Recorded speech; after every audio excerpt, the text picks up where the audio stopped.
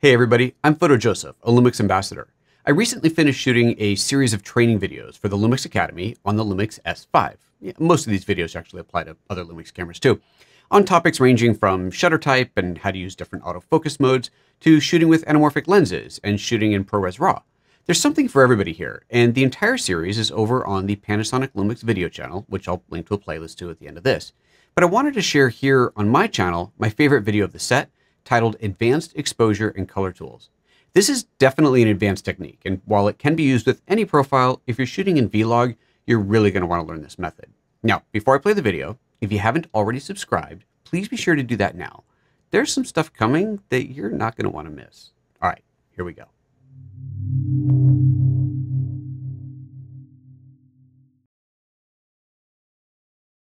Select Lumix cameras include a variety of tools to help you ensure that your exposure and your color balance are perfectly accurate. We're going to start by setting the white balance, and to do this, I'm going to use a Color Checker Video white balance card. I'll go ahead and position this right in front of the camera. And if we look at the back of the camera now and pull up the white balance setting, you can see that it is set to tungsten, so that's completely off.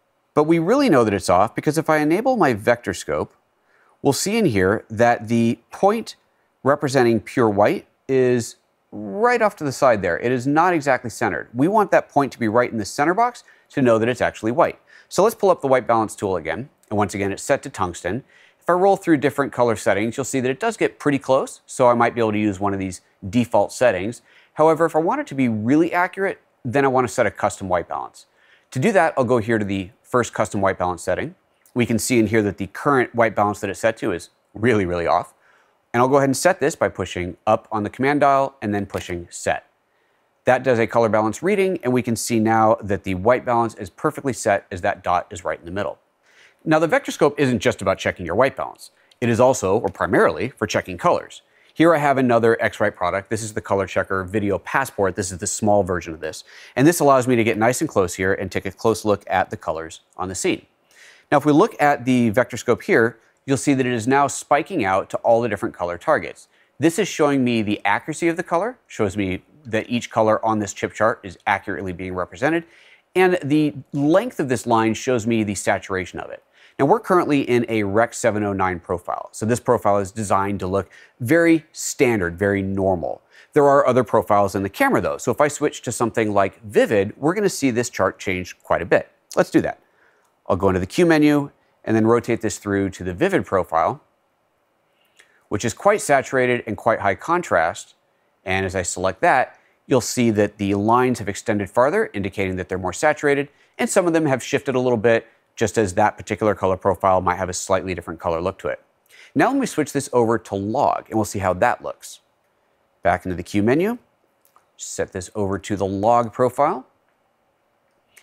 And in log, you'll see that the saturation is much, much lower. We barely see those little arms reaching out because, of course, a log profile is designed to be very flat, very undersaturated, because the intention of that is for you to correct it or adjust it in post. Now let's go back to Rec. 709.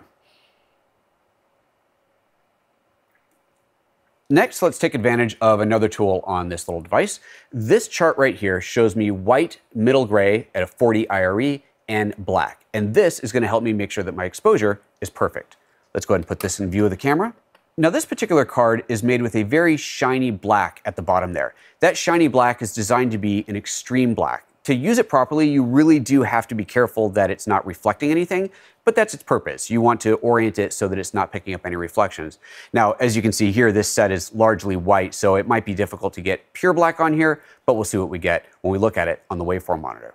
To switch to the waveform monitor, I'm going to go ahead and tap on this shortcut here and toggle that over to the waveform. Now, before we learn how to use the waveform monitor, let me just show you what it is. And to do that, I'm actually going to put this white card back in here just to clean up the image here and make it a little bit easier to see what's going on. First of all, this box is the waveform monitor. And you'll notice in this that there's a series of dotted lines and solid lines. That dotted line at the very bottom represents 0 IRE. That is pure black, and anything that low is not going to be visible in video. The line above that, however, is a solid line. That represents video black. As long as your darkest darks are at that line or above, they'll show up in video. Every dashed line above that represents 10 more IRE. So there's 10 IRE, then 20, 30, 40 to 50, and the 50 IRE line is solid, and then 60, 70, 80, 90 up to the top, and the top one is white. And at that point, anything above that would be clipped. So you definitely don't want to go above the solid line at the top or below the solid line on the bottom. To adjust the exposure, we are going to use this line here, that white line, which is actually representative of this big white card here, to get that into the right spot. Now in this case, we're going to go ahead back to the chart. And now this gray line here is meant to be 40 IRE. So we want to adjust the exposure so that that line, that middle line there, is right on that middle dotted line. So let's talk about these four lines that we're seeing here. That top line there represents white. The next one down represents this middle gray, or 40 IRE. The next one down is a little bit confusing because that's actually just the plastic on this color chart. So you can ignore that line, but the very bottom one is black, and that's representing black here. So we need to adjust exposure to ensure that the middle white line, that middle gray line, is right at 40. Now it looks like it's right on there, but I'm going to go ahead and adjust the ISO of my camera to bring that into space. And as I bring that down, let's say right about there is pretty close. Now let's keep in mind that when you are adjusting the ISO or the shutter speed or the aperture of your camera, you are limited a little bit in the accuracy. You only have generally third stop increments. If you want extreme precision, you're going to want to include a variable ND filter on your lens to make sure that you can get exactly where you want to go. But this is close enough for this demo. The next feature I want to look at is the Luminance spot meter. I'm going to go ahead and turn off my waveform monitor and then go into the menus, and under the custom menu, then the monitor display photo page, you'll find Luminance spot meter. I'll turn this on, and this puts a small box on the screen that is a very accurate spot meter showing me in percentages the light value. Here we can see that it's at 42%, which is just a little bit above 40% where we want to be. But again, for that level of precision, we would want to have a variable ND filter on here. But 42% is fine for now. As I move this up to the top over the white, you'll see here that the readout is 91%. So we're below 100%, we know that we're good. Remember, if you go above 100, you're going to clip. I'll take it down to the black, and at black, we'll see that we're at 2%. So again, just above black. So this is fantastic. This is a great exposure that is going to allow me to include my shadows, my highlights, and my midtones perfectly. Now let's switch this back over to log and see how this readout changes. I'm going to put my Luminance spot meter back in the middle there, and then tap the Q menu and change this to log. Now you'll notice that the readout says 0.0 stops. It's no longer in percentages, it's in stops. Now why does this say 0.0, but before we were at 42, when we should have been at 40 for perfect exposure? Well, in log, the perfect exposure is actually at 42 IRE, not at 40. So in this case, that 0.0 stops is spot on. So now this is exposed perfectly for log. If I take that meter down to black, we'll see in here that we're at minus 6.8, 6.9 stops. So we are above the minimum of minus 8 stops. And if we take this up to white, we'll see that we're at plus 2.1 stops, which is well within range of log. Now remember before we were at 92%, and I told you that if you went above 100, you would clip? Well, now that we're in log, we're at plus 2 stops, but we can actually go all the way up to plus 6.3 stops and still capture data in the file. This is the advantage of shooting in log.